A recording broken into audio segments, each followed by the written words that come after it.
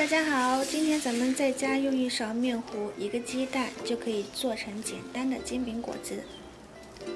喜欢大家可以试一下。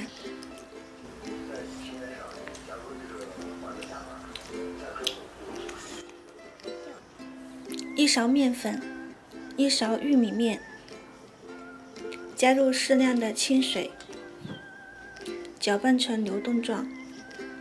之后咱们盖上盖子醒15分钟。电饼铛预热，一勺面糊，用工具摊开，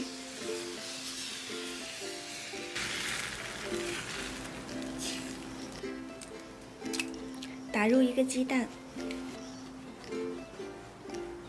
鸡蛋打散，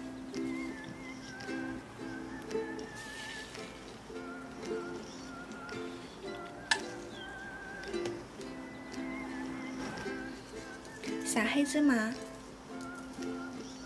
葱花，之后翻面，刷上自己喜欢的辣酱，放入自己喜欢的食材，卷起来就可以了。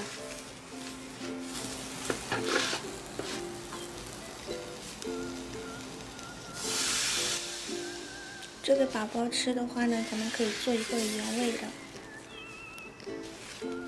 直接摊开面糊，加入鸡蛋，撒上黑芝麻、葱花，翻个面煎2分钟就可以了。